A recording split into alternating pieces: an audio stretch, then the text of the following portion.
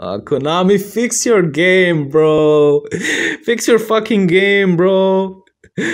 This is why people dropped for freaking this is why people dropped for freaking Master Duel, bro, because this shit happens randomly, you know.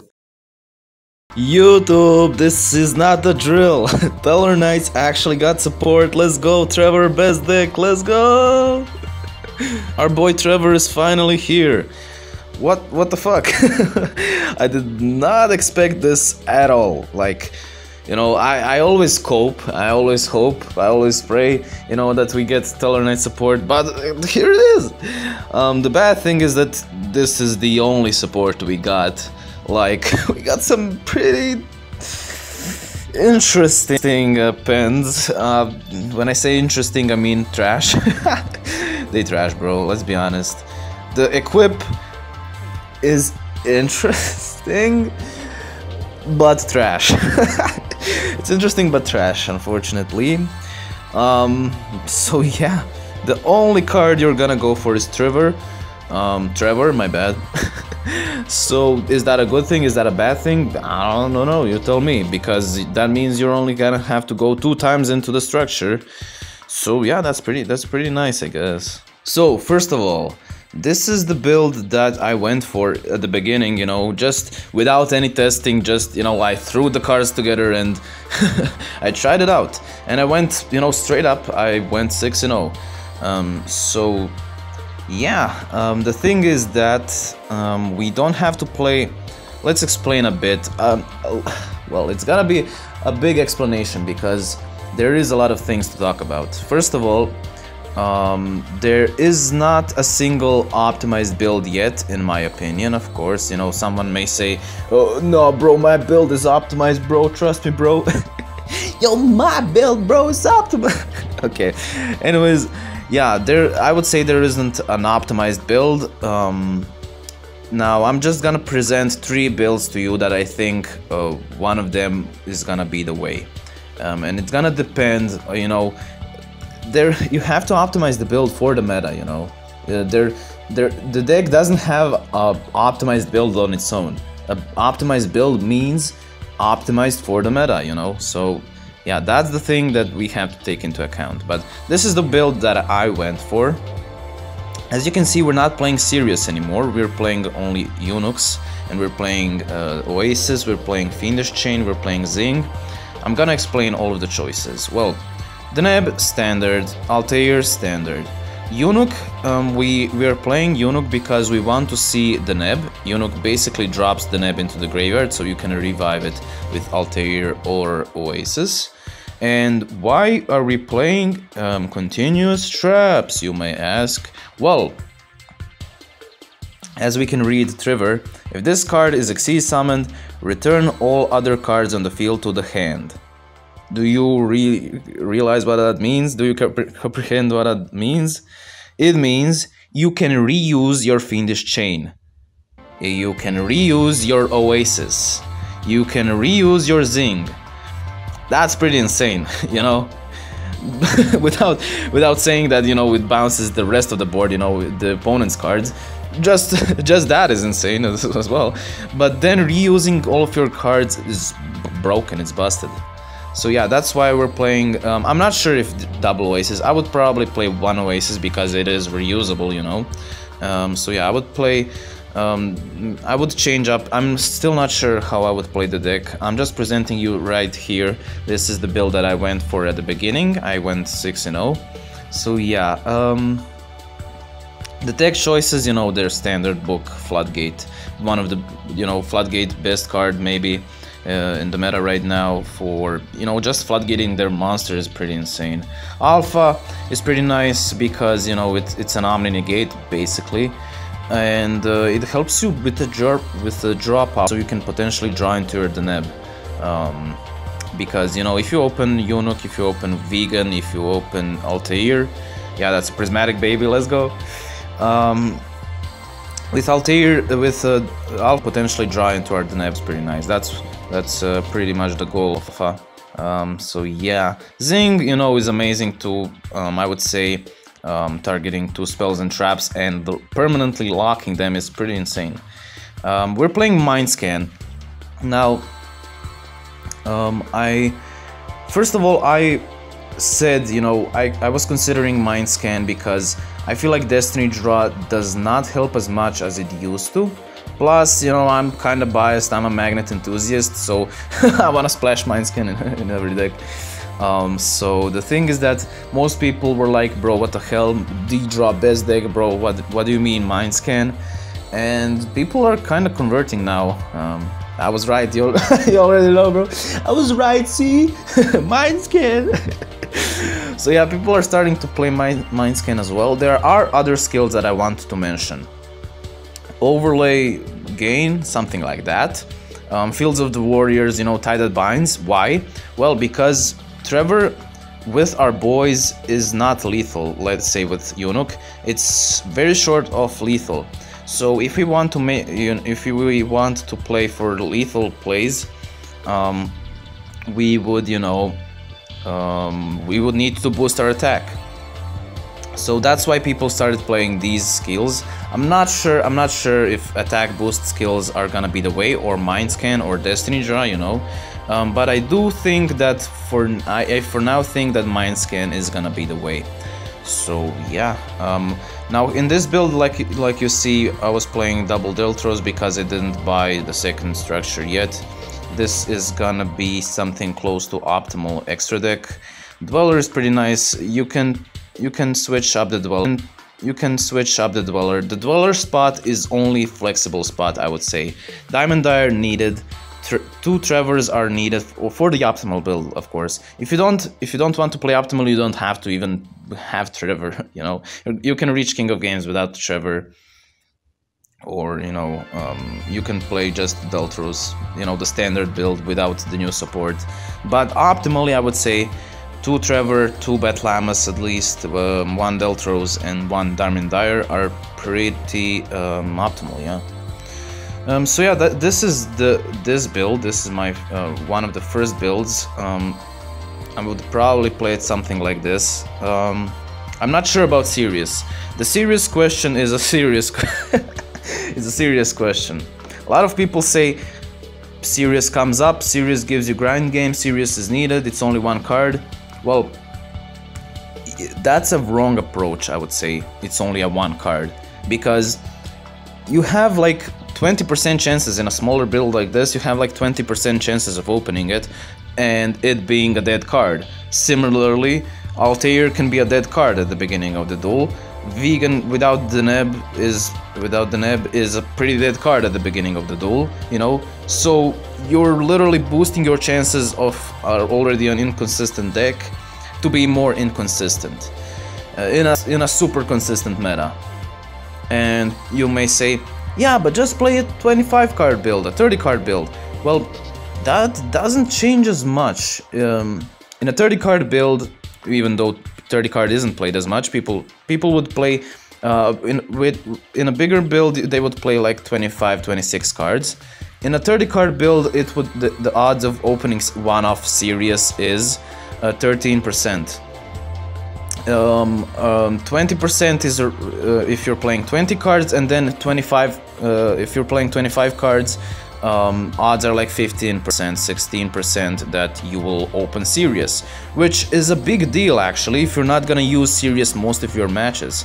And why would you not do that? Because Triverr is so oppressive, bouncing the whole board, yoinking a card from the field. If you resolve Triverr 1 to 2 times, you know, you should be able to win the game. So you don't really need the grind game potentially. That's a question that I still have to answer for myself first, if Sirius is the way, because I do really like the grind game, and I do think that the grind game from that Sirius off is one of the best things about Tellarknights, and one of the most enjoyable things for me. You know, I love grind game. So that said, I'm not against Sirius because I don't like, you know, grind game, you know.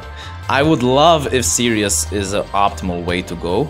I'm just not convinced. I cannot lie, you know. I'm just telling you how I feel and what I think, and you know, I would love that if Sirius and Skybridge are the optimal way to go. I'm just not convinced by it yet. So yeah, that's why I want to present to you what I think, you know, how I feel. And then if I'm wrong, I'm wrong, you know, it is what it is. So yeah, I think we answered now some questions. Serious extra deck questions, I would say, are pretty answered. At least how I feel about them now. Skills we already talked about. Now the question is, a bigger build, a smaller build, Skybridge, no Skybridge, you know, how are we gonna go now? So shout out to Max K.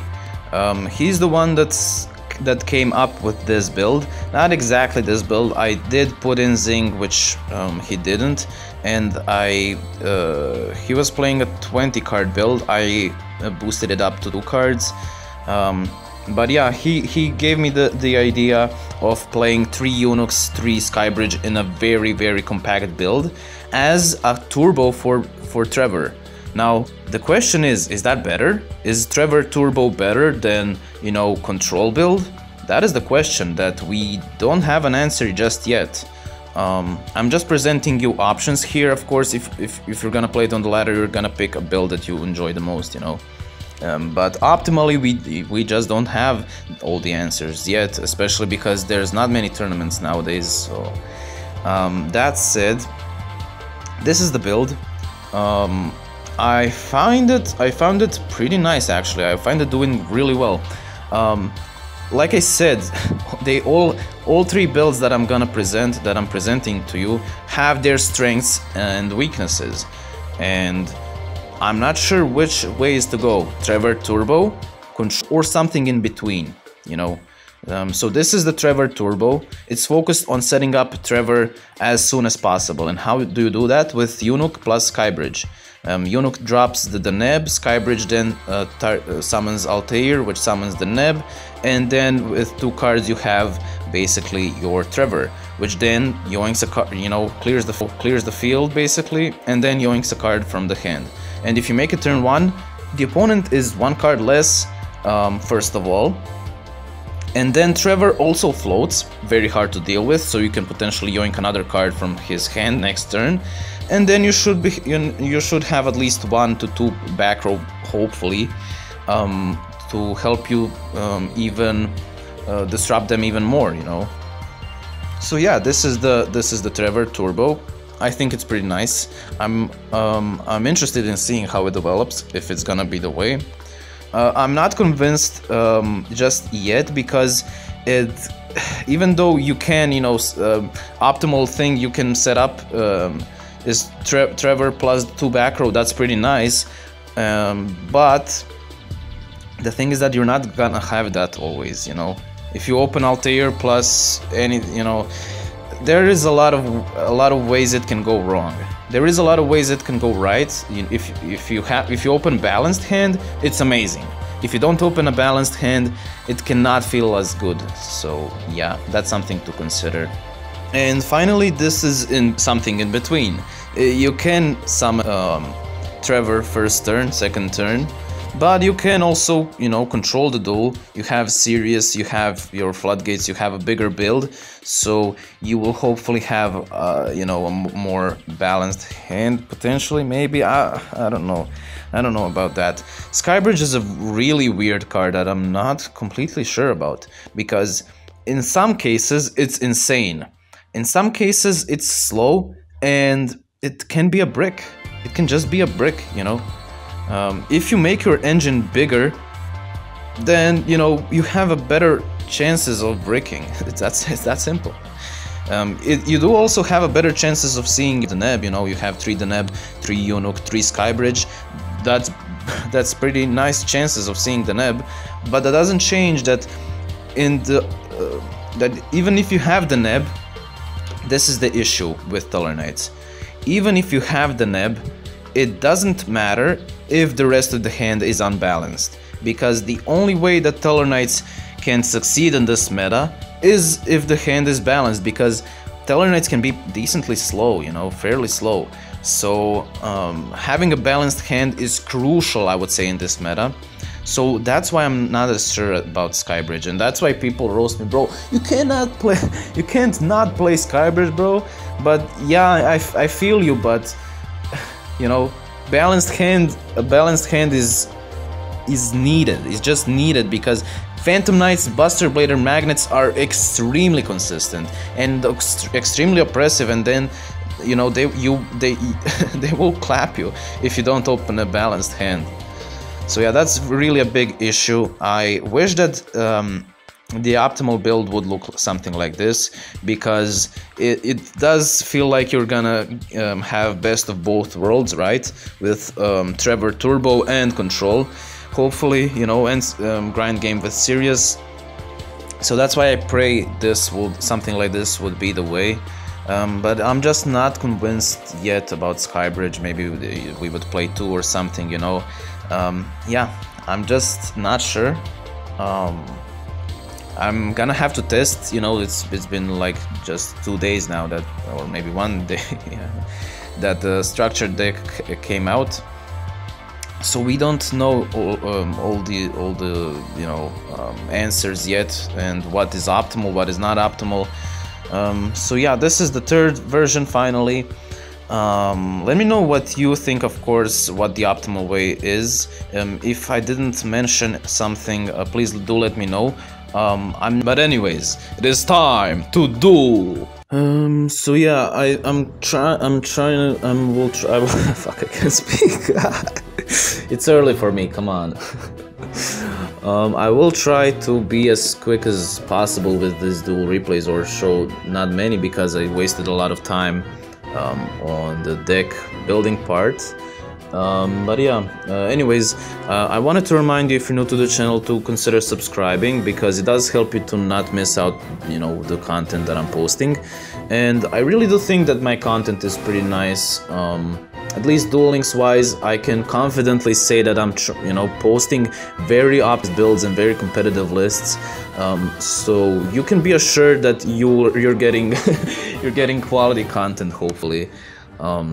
In my opinion, of course, because I do really think that you know, most YouTubers generally like to focus on the fun part, on the fun, you know, anime decks and very suboptimal lists, suboptimal builds.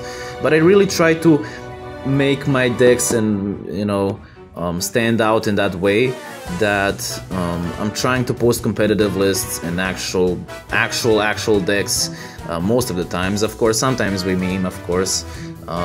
But yeah, I think that's the value of my channel, that I'm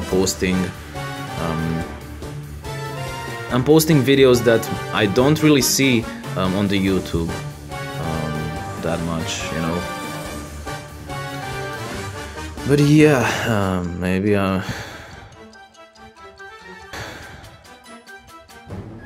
okay, so the thing here is let's just comment on the duel a bit now. Where do we start? Well, first of all, we didn't open well. As you can see, this is the big issue with Tellarknights. To fight with the best decks, you're gonna have to open a balanced hand, and we didn't open a balanced hand whatsoever. So yeah, the thing is, we drew into another Altair pretty bad. We already have that. His navigation was dead. No, his navigation was actually alive. The Neb searches, we searched for the Vegan. We were playing Vegan in this build. Vegan summons the Eunuch, Eunuch drops another Deneb. Now at this point, he has to either commit to banish, you know, or not commit. But if he commits to banish, we can still with Batlamus make an Exceed. If he doesn't commit, we can make a triple rank 4 Exceed. And we go with the Triverr, we bounce the whole field. His whole, you know, it doesn't matter, I don't get banished, his whole board gets wiped. We can also yoink a card from his hand, we can yoink a card from his hand again, because the turn passed, he passed the turn. We can grab this, and he scoops as he knows we have game with Deltros. With Deltros we can, you know, with Batlamus make Deltros, pop his illusion. And yeah, as you can see, this is why serious potential isn't needed. Of course, it's Dark Magician on the ladder, yeah, sure, but I think it at least demonstrates the point that I said in the deck. Deck building part, that if we resolve Triverr once or twice, you know, we just win. So maybe the grind game isn't as needed, which means it's suboptimal. Also, if you enjoy my content and if you want to see these duels live and stuff, join us on Twitch where I stream. So yeah. Also join us in the Discord where we talk about stuff. If you have any questions about the deck list, you know I'm a Tellarknight enthusiast, you know. So if you have any questions about anything, it's much easier for me to answer and to see your questions in the Discord, because I sometimes don't get notified here on YouTube about every comment. You know, it's hard to see every comment. But in the Discord, it's much easier to explain stuff, to talk, you know, randomly. So yeah. Anyways, we're playing a mirror match, and in a 30-card deck, he opened vegan plus the neb. If it's that simple, it's you know, it's that simple. He drops the Altair. Okay, interesting. He goes for the Deltros. Okay, pretty weird. Not gonna lie. With Eunuch we can drop. He has an alpha, which is not the best for us. Good thing is we have Floodgate, because Floodgate kinda can kill Tellarknights. Doesn't have to kill, but if we have to, yeah, it kinda does kill. So we decide to set also Zing, because he draws one card from the alpha, he draws another card from his normal draw, so the odds are decent that he's gonna have multiple back row, especially as he went through some of his monsters already, you know, and he did open a lot of monsters, it seems, in the hand before, so yeah, let's see. He goes for the Batlamus, we Floodgate, he doesn't have anything. He goes for the Altair into the vegan, we Floodgate again. Why is that? Well, it's better to Floodgate Altair than vegan, because vegan goes into defense, so, you know, we don't take any extra damage, and it's better to have vegan, to leave his vegan on the field than Altair. So yeah. He sets 2 back row, as I told you, you know, as he did draw 2 cards. And with Zing, you know, we can just yoink his back row and hopefully top deck something. Nope. But the good thing is now with Oasis we can resummon the Eunuch, which can then drop the Neb, and then we have, you know, plays. So yeah, here he can't do anything because there's really 0 things he can do. And that means we're gonna top deck at some point. We top deck Altair, which is pretty nice because with Eunuch we can drop the Neb. We can resummon with Altair, the Neb. The Neb grab another Altair. We can now go with the Triverr, bounce everything back. And this is the power of our continuous traps. They are reusable, so after he sets his back row again, we can just we can just negate them again. And then we have Alpha, Triverr floats, and we can yoink one of his cards from the hand, and we have follow-up in Oasis, which can, you know, once per turn literally give us resources. We yoink his Oasis and he scoops because we have the complete control. So yeah, this is the way. And the last duel replay. Sorry, I'm a bit tired. I've been recording this video for a while, and yeah, I didn't get that much sleep. So yeah, we're playing against Sarah. Sarah was playing Burning Abyss. Okay. Burning Abyss can be a bit annoying, but the good thing now is we don't have to pop their stuff. We can just return them to the hand. So that is pretty nice. Okay, he goes with the Crane into Dante. Dante can drop, he drops everything he needed basically, right? He doesn't get a search. Or did he get a search? I guess he didn't. He MSTs the Alpha, which was pretty nice for him.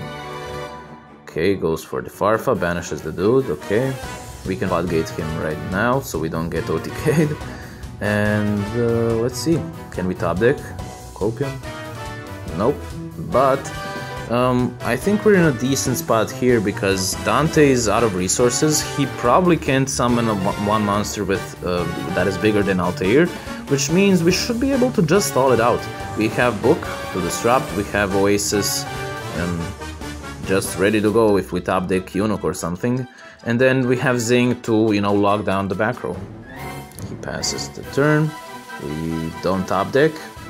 This is the issue, right? If you don't see your Deneb, we're gonna have to just stall it out. And a lot of decks, you know, this is just Burning Abyss. A lot of decks can, you know, play through the back, through Floodgate. A lot of decks also can't, but yeah, a lot of decks can also. We top deck finally the Deneb, and let's see, can we OTK maybe? Probably not. But yeah, we can go with Batlamus, we can go into the Triverr. Triverr can... great thing with Triverr, we chain Oasis, which does our Altair hand. So, and we can reuse that Oasis next turn. So that's pretty nice. We decide to not yoink, right? We didn't yoink his card from the hand because all of his cards activate from the graveyard. We don't want to get our boy banished or give him a search or get him to pop a back row or something. I don't know, you know. We can Floodgate right away. He Econ takes for the Triverr. He yoinks a card from the Glitch Nami. And his Altair floats.